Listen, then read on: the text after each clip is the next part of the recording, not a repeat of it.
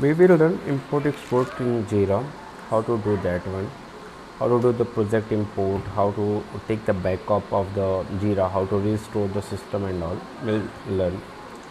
Go to cog button, click on system, go down. Under import export you will get option backup Jira. Okay, so your backup file is going to share like store in this location. I am going to give the backup one. Okay, click on the backup, it will create the backup. Attachments is not going to backup, you already saw it. Data exported to this zip file is got created. Okay, so my backup is gone saved in this location. Go up, restore system. If you want to restore, then take it from your backup file. Okay, we already created it, backup 1. Okay, click on restore.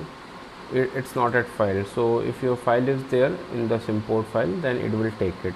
Okay, like this you can restore the system.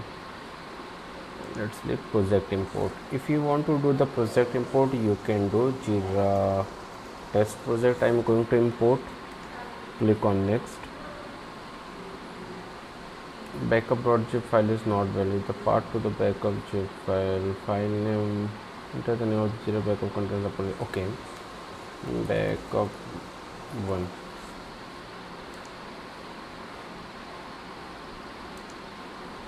You can check this project import, like, but I will show you another way to import the project. Okay, external system import. This is for your if you want to create your system from the CSV or JSON. If you want to import something with the help of CSV, with the help of this JSON, just select the CSV file. Okay, and after that CSV file, just I will show you in this separate video the CSV. JSON, for JSON I already created the video, you can check it out. And last option is migrate to cloud. I am using the data center version. If you want to migrate to cloud, you can with the help of this product you can migrate your data. You can prepare for the apps and assessment, and you can migrate to the cloud. So like this you can do this. So this is the project import and export. Let me show you the project import, another option,